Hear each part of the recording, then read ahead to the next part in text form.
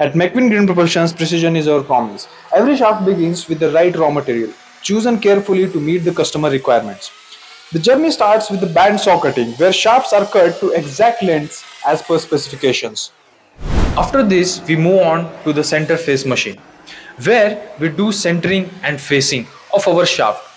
With our special purpose machine, we achieve total length accuracy and perfect centering, which helps in reducing cycle time and ensuring unmatched machining precision.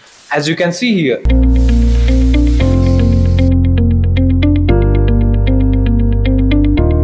After that, we measure the dimensions of the shaft once again from both the ends. From there, CNC Turning gives the shaft its unique design form, crafted by our in-house design team in close coordination with customer requirements. In Turning Operation 1, we achieve accurate dimensions, threading, and superior surface finish.